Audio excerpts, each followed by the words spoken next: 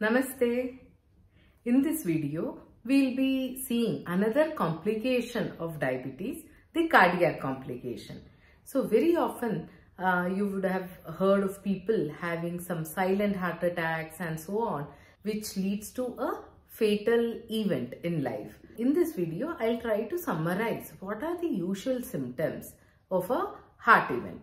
So what we usually call as a acute myocardial infarction or a heart attack in layman term, it typically is a severe pain, chest pain, usually retrosternal area, that is behind this part, this center of the chest, associated with palpitations, breathlessness, sweating and so on. But in a diabetic, it may not be any of these. It may be some kind of acidity feeling or some burning sensation. People very often mistake it for acidity. So any pain below the jawline and above the umbilicus or the belly button has to be thought of as a cardiac event occurring. So one Sunday I get a call from a young lady. She told me that her father is around 65-year-old, a diabetic, and he had frozen shoulder pain over the left shoulder area. I said, you cannot wait at home. You have to immediately go to a hospital and get an ECG done. ECG did reveal some changes. It was a massive heart attack, and immediately started on treatment and he is all good.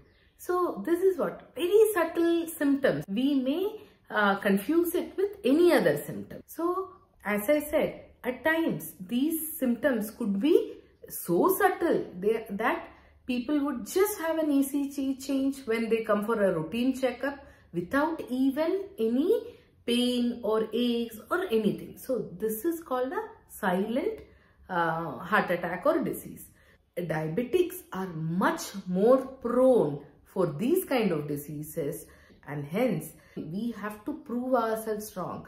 There has to be a high index of suspicion whenever such people complain of any such pain, so that these events are detected so early that their life can be saved. So how do we diagnose it? A yearly ECG checkup is extremely important in every diabetic. This ECG is a non-specific thing, of course, but definitely does help us to know the rate, rhythm and any cardiac event happening in the body. So if at all, I have had people with heart blocks which could be diagnosed in an ECG, and pacemaker implantation and so on were done, so that he was saved.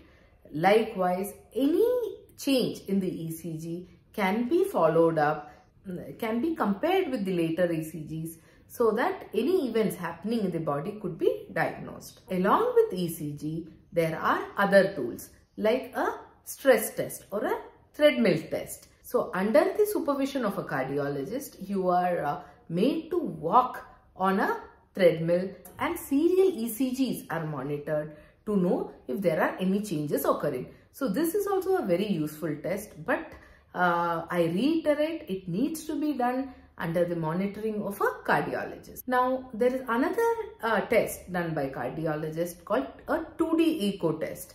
2D echo with color Doppler of the heart.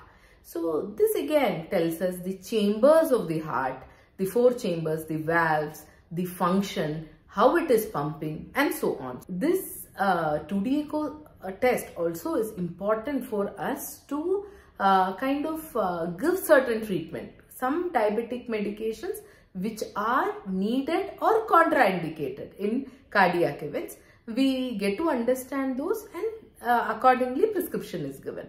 So these are some simple tests which are done on a yearly basis, so that any of the adverse cardiac events are negated or they are avoided. Now there are certain other blood investigations which help us to make a diagnosis of some cardiac events happening.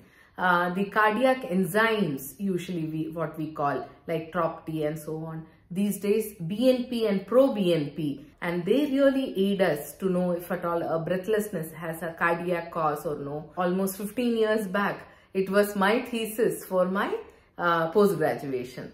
So these are small blood tests which help us to know any cardiac event happening.